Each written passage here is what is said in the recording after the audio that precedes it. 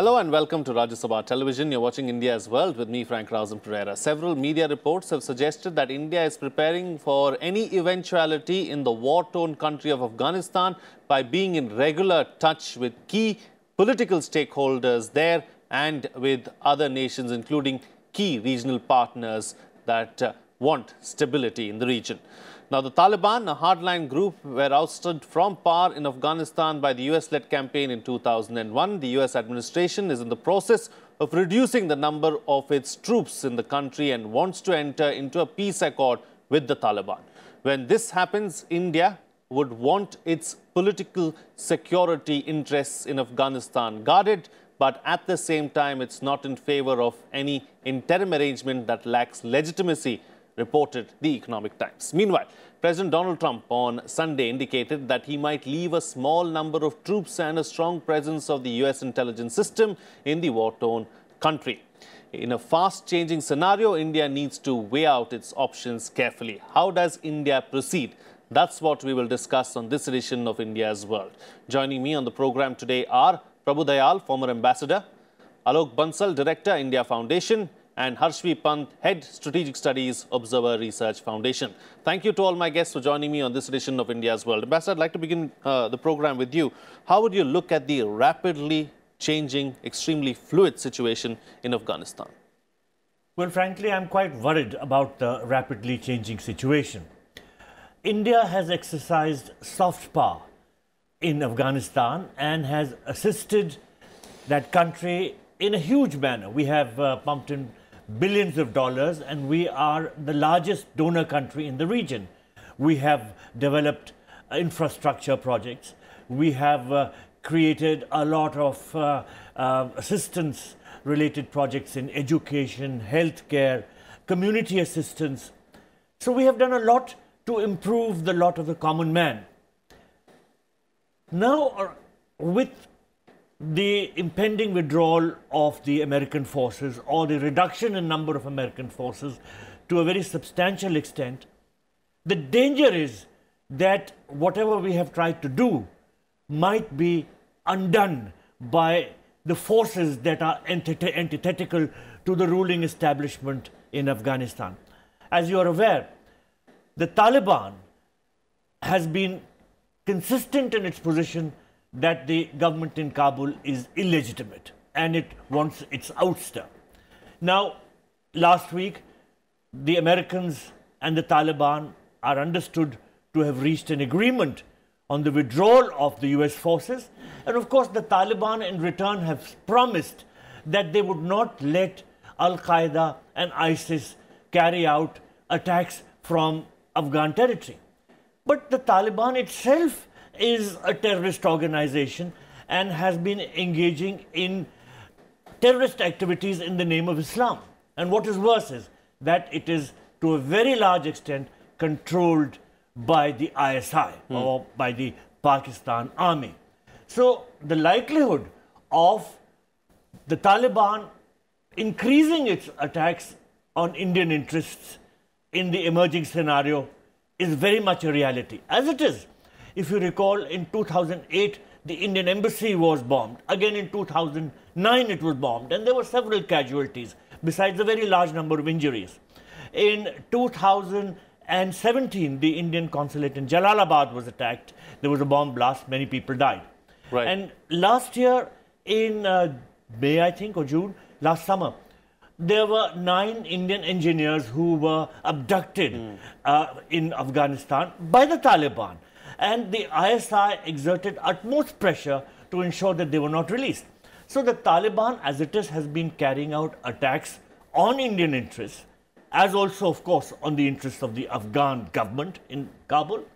And the possibility that in case the American forces withdraw, which they are going to, the possibility that our interests in Afghanistan would be endangered is very real. Right. And we have to weigh our options. We have a certain presence in Afghanistan. We have a large number of technicians. We have a large number of engineers and others who are based there to look after the projects that we are carrying out. We have to make sure that their security is not endangered. there have been abductions, then there could be many more abductions. Sure. So we have to look at all possibilities. Of course, we have emphasized that the peace process in Afghanistan should be Afghan-owned and Afghan-led. Right. But with a neighbor like Pakistan, which is very, very interested in overturning the balance of power in Afghanistan, our interests would also stand to suffer. And we have to engage in a dialogue with all interested parties to make sure that this doesn't happen. Sure. We'll talk about what options India has a little while later. But before that, Professor Pant, as far as Afghanistan is concerned, why is Afghanistan important to India? Well, Afghanistan, of course, as the ambassador said, is important for a number of reasons. As the ambassador said, we have, at least since the fall of the Taliban, India has been formidably engaged with Afghanistan in building a new Afghanistan, in building a war-ravaged Afghanistan from the ruins, and in building capacities of Afghanistan to become a modern nation state. And that is a process that I think India has been a very important and steadfast partner to the ordinary Afghans. And I think that is reflected in the way, any poll would tell you that India it remains the most important, most popular country for ordinary Afghans. So I think in that sense, India's relationship with Afghanistan owes back to the history, to our geography, of course, it's being a neighbor, but also to this larger trend in India's recent foreign policy, where India looks at some of its regional commitments very seriously. And so Afghanistan post-Taliban has been seen by Indian policymakers as an important commitment as to how we want to see our neighbors grow, and how can we have a stake in their prosperity. And I think that's the engagement that India has had with Afghanistan. There is, of course, the strategic rationale for engaging with Afghanistan. The fact that Pakistan sees Afghanistan as its strategic periphery means that India's role had been visualized as very limited, and India has tried to engage with Afghanistan to make sure that that does not happen, that the repeat of the past does not happen. Afghanistan also becomes very critical if you look at India's engagement with the larger Central Asian region. So when we look at our engagements in the Central Asian geography, Afghanistan becomes a very important nodal point for us. The larger connectivity projects that we are trying to envision in the region have Chabahar, as one of the projects where we are trying to link Afghanistan to the larger, if you can call it, modern global economy. So in that sense, our engagement with Afghanistan spans across sectors, it spans across geographies, it also spans across various ethnicities. We are not wedded to one particular ethnicity in the country, as some countries are in the region and beyond. And we have engaged with all stakeholders in the past as well. So when you look at why Afghanistan is now so critically important, and especially in the context in which we are discussing America trying to rethink about its own role and leave Afghanistan without any fallback option, that means that a lot of what ailed Afghanistan in the past, it's Pakistan trying to dominate its polity, Pakistan trying to make sure that Afghanistan adheres to a particular political trend and hews a certain line in its foreign policy, that has been problematic. And of course, it led to Afghanistan becoming a base for all kinds of extremist and violent radical ideologies. Right. Emanating from Afghanistan, they have shaped the contours of South Asia and beyond for a long time, and that was the reason why America was hit and America came back. So I think for a lot of these reasons, for us it's very important that Afghanistan prospers, Afghanistan becomes a modern nation state, Afghanistan remains an independent, strategically autonomous power in the region that can make decisions based on what it feels are its own interests, rather than other countries trying to dominate it and dictate terms to it. All right. Captain Bansal, now that we've understood, what the problem really is in Afghanistan and what Afghanistan means to India, what are our options really in Afghanistan? As far as India is concerned, firstly, we must understand that as far as an Afghan is concerned, India is one of the most preferred nations. As I said, India's popularity rating in Afghanistan is extremely high. Now, having said that, see, one of the biggest problems of this US talks with Taliban is that it has undermined the administration of President Ashraf Ghani. Because in a tribal society, ordinary citizen perceives the level of the people who are negotiating at par. So what has happened is that because US has started negotiating with Taliban, Taliban's stature has risen. Now the second thing is, we don't know who in Taliban is actually negotiating, because Mullah Baradar was in prison as far as Pakistan's prisons were concerned for a number of years. Now all of a sudden some order comes that he has been made head of the Qatar office and he's negotiating. So what are Mullah Baradar's credentials? Third thing is when people say that US will withdraw, but Taliban, Al-Qaeda and IS will not be allowed to operate out of Afghanistan. What is the guarantee? Because please understand, Al-Qaeda wants to wage a jihad under Amirul Muminin, who is Mullah Akhundzada. Al-Qaeda has never said that we want to wage a jihad under Ayman al-Jawahiri. Their jihad is premised on the leadership of Mullah Akhundzada. So unless, of course, Akhundzada himself comes out and says that, yes, I am not going to be the Amirul Muminin, I think any assurance that ISI-backed leaders give have got no meaning. The final thing which you must understand is that whether American troops are there or not, the ANA is no pushover. It can't be run over tomorrow. Please understand, in Afghanistan, people have come to power not by winning wars, but by winning over the fence-sitters. Because very often what has happened in Afghanistan is the fence-sitters have crossed over to the side which they perceive to be winning. So why American presence was essential was because it gave a sort of a feeling of permanence to the state government. So the fence-sitters remained with the government. Now this latest announcement by President Trump, where he said, yes, they would keep a token presence, would ensure the legitimacy of the government and would ensure that the government stays. And as long as government stays, please understand, 60% of the Afghan population does not like Taliban. That's been proved by various polls that have taken place. We are invested in Afghanistan and we should remain invested. And we are training the Afghan National Army. Our engagement with the Afghan National Army needs to be enhanced. Probably we need to set up more training facilities if required. But please understand, Afghanistan cannot be abandoned. A lot of people are saying that India should also start talking to Taliban. I fail to understand what are we going to gain. And when I say talk to Taliban, I mean talk as we call it the diplomatic parlance. Maintaining contact is essential. By anybody you are fighting with, anybody who's your neighbor, you have to maintain contact.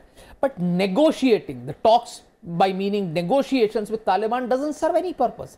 Because already so many countries have talked to Taliban. As far as Taliban is concerned, you are only one of the who have come, Johnny comes lately type of people who have just followed US, Russia and all other countries. It's not going to win you great goodwill. But by talking to Taliban, you will actually disappoint your friends in Afghanistan.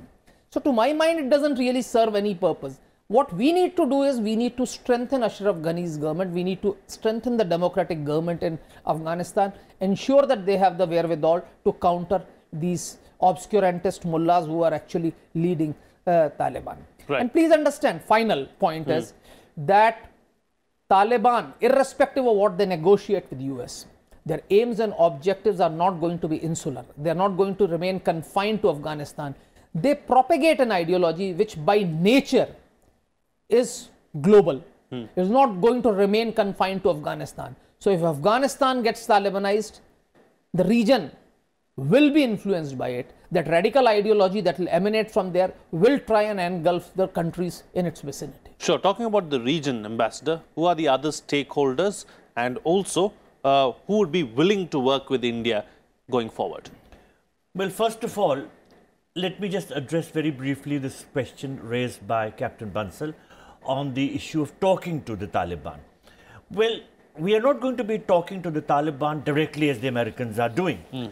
But it is, from my point of view, essential that we also have a seat at the table which decides the future of Afghanistan. We are a supporter of the government in Afghanistan, and it is important for that government to have as many of its friends also present at the table where its own future is decided. So, to put it briefly, we must be an active participant and have a rightful place in the negotiations relating to the future of Afghanistan. That's a diplomat's perspective. No, that's a strategically important perspective. Right. Who are the other stakeholders? Certainly, Iran is an important stakeholder. 25% or even more of the Afghan population is Shiite. And Iran wields considerable influence in the provinces which border it, as also in the northern provinces. Russia, for obvious reasons, is an important player, and so is China. So the Americans have unilaterally been deciding on issues which relate to matters which, really speaking, belong to a larger decision-making family. And very frankly, Mr. Trump has shown no great knowledge of Afghanistan, while his decisions seem to be the ones that are shaping things. He famously said that all that India has done is make a library there, which shows his vast ignorance of the subject. India has made dams, has made highways, has set up telecommunication projects.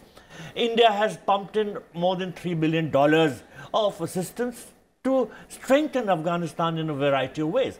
So, we should make sure that other stakeholders, including ourselves, are not left out, because leaving us out is precisely what Pakistan wants. Right. Pakistan's agent is the Taliban. The Taliban has been nurtured by Pakistan. Pakistan has used the Taliban to hurt India's interests. For instance, the abduction of 9 Indian engineers by the Taliban was certainly encouraged by the Pakistanis, who in any case made sure that the Taliban was in no rush or no hurry to release these engineers. Right. The Taliban have time and again claimed responsibility for attacks on Indian interests. Both the attacks on the Indian embassy in Kabul were attributed to the Taliban. Around the middle of January, in fact on 14th January, there was a bomb blast near Kabul airport in the highly fortified green area, green village. And that was carried out by the Taliban. So the Taliban's intentions or its behavior have not changed. Right. It remains hostile to the government in Kabul. It remains hostile to us. And therefore, in any set of negotiations that are taking place, we should make sure that the future of Afghanistan is not shaped by forces which are either indifferent to it, like the Americans now seem to be behaving, or by forces which are hostile to Kabul, like the Pakistanis. But well-wishers of the government are also present in those discussions and have a significant say. Sure. Professor, the ambassador raised the point about how China is a stakeholder in the region and probably we can work with China. So is that an option really, where India and China come together in Afghanistan, putting aside all other differences really, and work for stability in the region? I think the Trump administration has left us with very few options in that regard. I think we have to have an understanding with the Chinese. And I think if you recall, one of the first things in the Wuhan summit, one of the most significant announcements was about India and China working together in Afghanistan. So I think there has been some sense in the Indian policy-making circles, because this is a problem that this is something that has been gathering momentum for the last few months.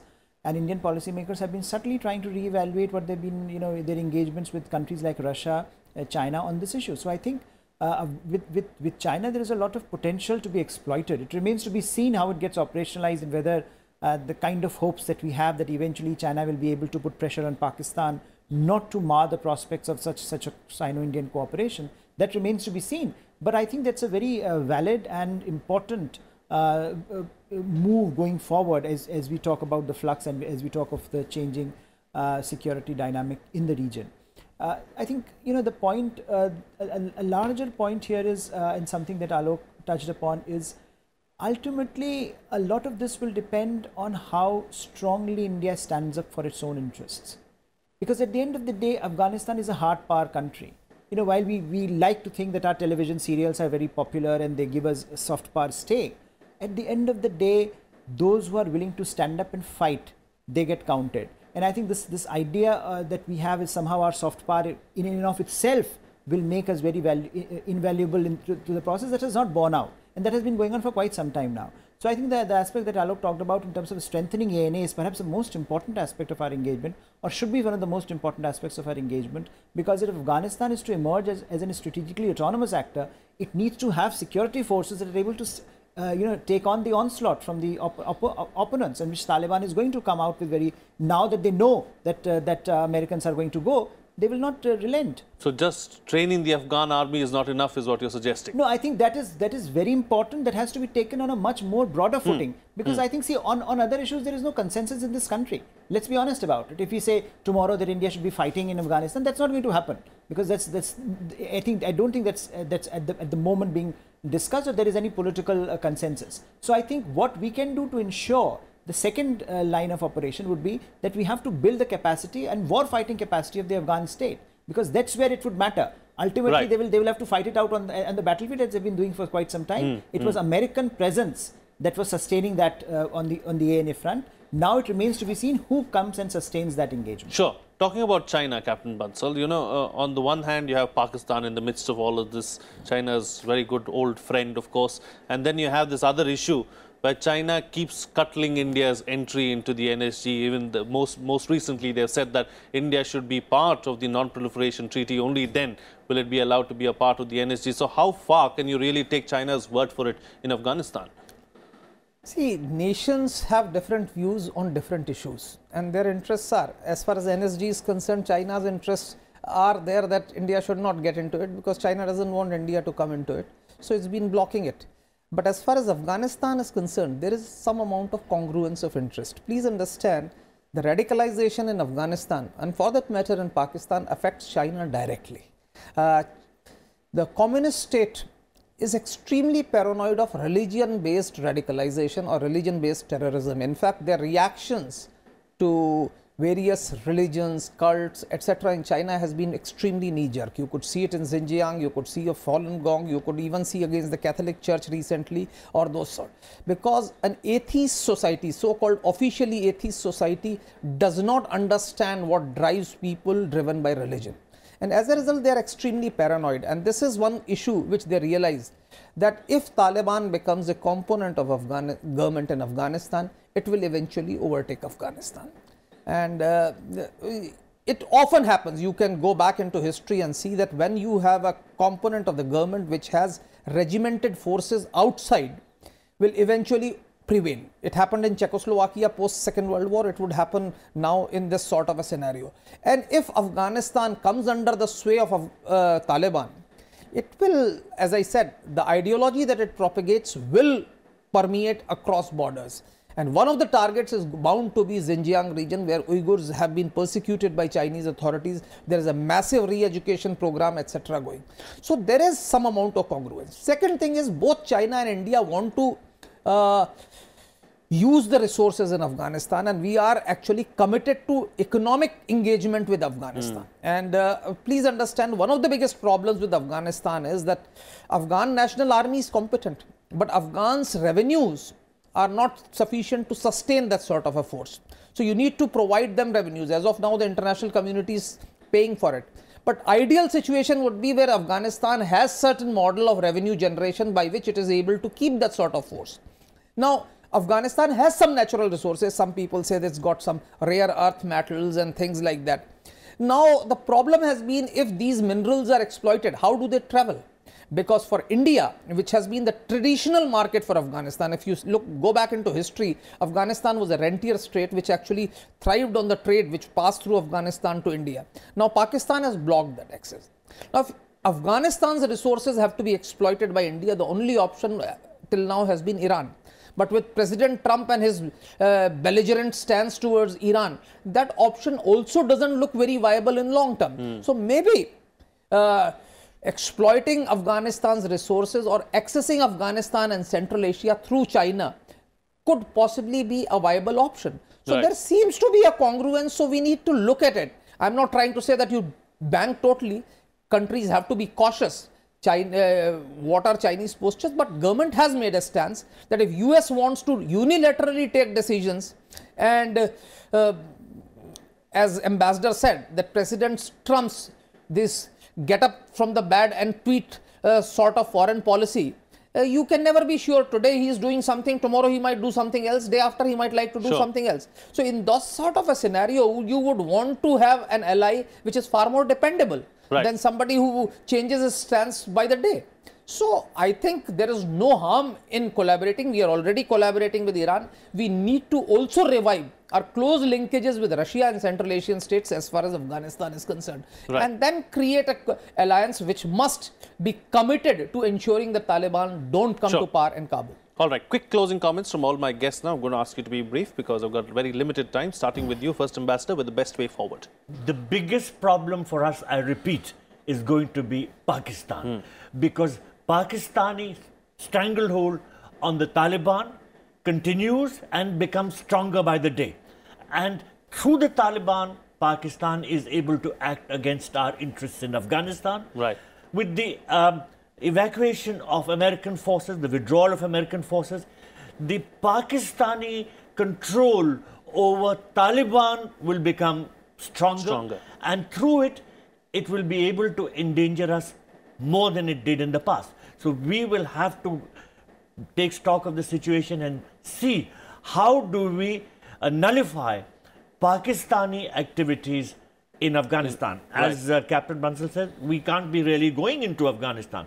But we have to look at the possibility whether the UN could send forces in Afghanistan, because the American withdrawal does raise very serious security questions for that country. Absolutely. Professor Pant?